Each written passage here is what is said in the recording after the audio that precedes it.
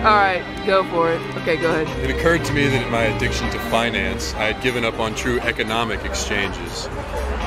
Economics is about the study of people and populations and how they interconnect in order to facilitate the production of needs and desires. And I wanted to get into more of those kinds of exchanges. And then I realized that it was my addiction to finance that was getting in the way of truly buying into the American economy.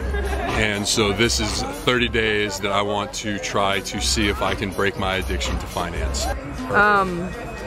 Alright, so how are you gonna do this?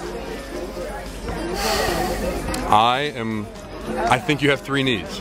You need sustenance for your body, you need protection from the elements, and you need community.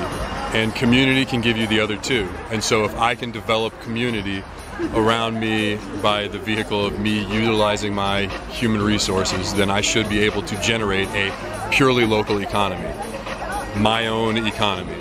I heard somebody sent me something about the TEM in Greece. Mine's the Topher and a King money. That's what I would come up with, not based on a euro or connected to anything but me and my ability to build this community and have this community bless me back with sustenance or whatever I need. I know, okay. Ridiculous. So, that was a bad economic exchange. I apologize, I owe you. What do you owe her? No, I was gonna come back and she was gonna put a skull on my shirt. Now they closed up shop. I wasn't paying attention to time. Okay. Anyway, so one way to keep control of economic exchange, I want people to be able to engage with me financially because that's how they do it. So I will allow myself to be patronized by the 1%.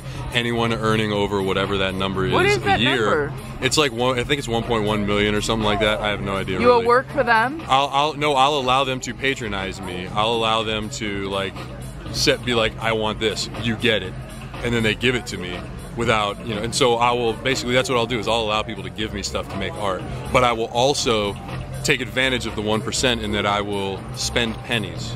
Pennies uncirculated account for some ridiculous like $6 billion a year if we didn't lose circulation of pennies. In the reproduction of pennies, it costs the American government that much. I don't pay my taxes as well as I should, and I wish I would. This would be my way to give back. I'm sorry, I feel a lot of guilt for that because I love the government. But anyway, I would spend the 1% or allow anyone to just be like, here's paint, make something with it. I'll fucking do it, no problem.